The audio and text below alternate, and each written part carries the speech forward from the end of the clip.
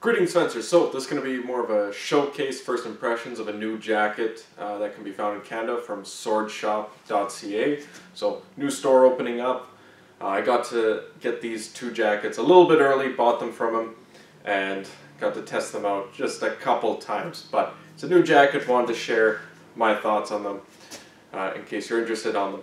So these jackets are made to his design, I believe, from a manufacturer in China, and it is a very nice jacket. So, disclaimer, I guess, I use an AP light. So, to me, anything that's a padded jacket is a heavy jacket. So, I use something that's pretty much just like a sweater. And all the standard jackets like an FG Pro that I have here are just things I really haven't used in a long time. I use jackets with foam inserts. This jacket was the first one that I felt, oh, it's actually something that I could see myself using if I didn't have access to a light jacket at the moment. Even though it's barely been used, immediately I already have broken in arms where I could get to every position effortlessly. So the arm motion is already broken in, which I was extremely surprised by. That really wasn't something I was expecting. I expected at least a long break-in period for the shoulders of, maybe a couple months. But day one already, I could go into ox on either side and was usable for any action that I wanted to do in fencing. So it did not prohibit any action. I remember my break-in period for the FG Pro was a couple months, and there would even be times where I would wear it for a bit of the training session and then I'd switch to one of my broken in jackets, which would be an FG Basic. It also has quite a wide neck area and collar. That's probably the only thing that you notice as something that needs to get broken in, is that over time you'd eventually soften up this collar when you're wearing a mask.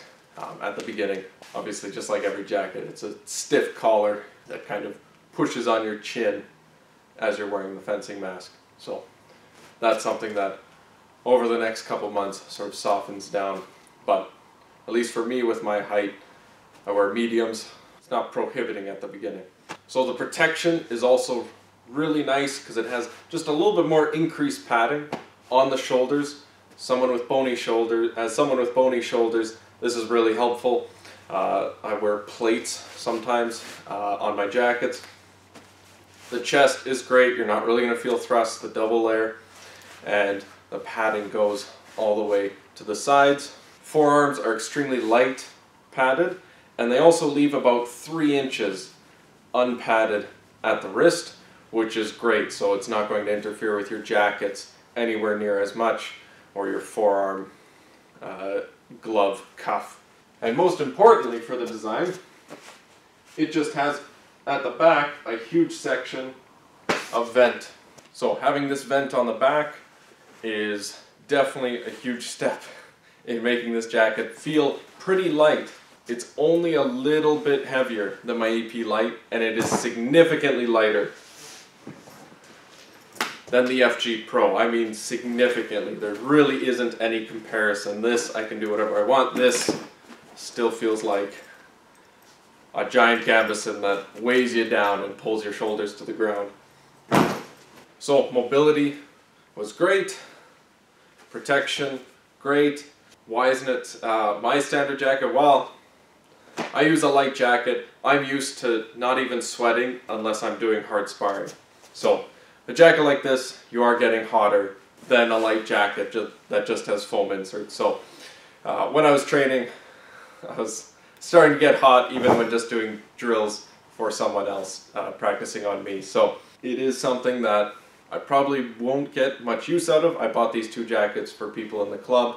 But in situations where I let people borrow my jackets and there's no light jackets, this would definitely be the first jacket that I would grab if I had to grab a heavy padded jacket. And most importantly, it's only 150 Canadian, which kind of makes it so it has no comparison. Most other jackets are going to be around 300 Canadian, so you're going to get a jacket with better mobility out of the box at half the price.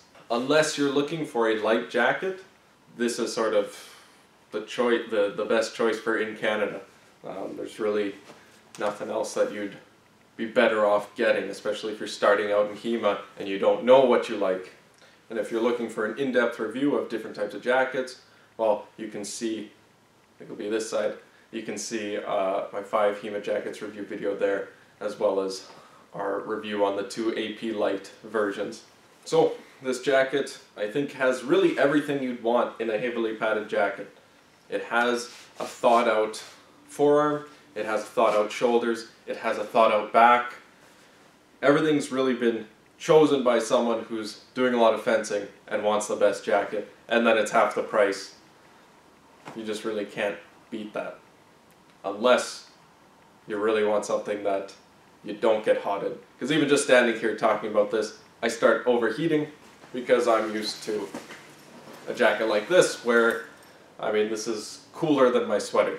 So it does excite me for what other things might be brought to SwordShop.ca, and if you're someone who's wanting a thickly padded jacket, this is definitely going to be a good one to take a look at. Thanks for watching, keep studying, keep practicing.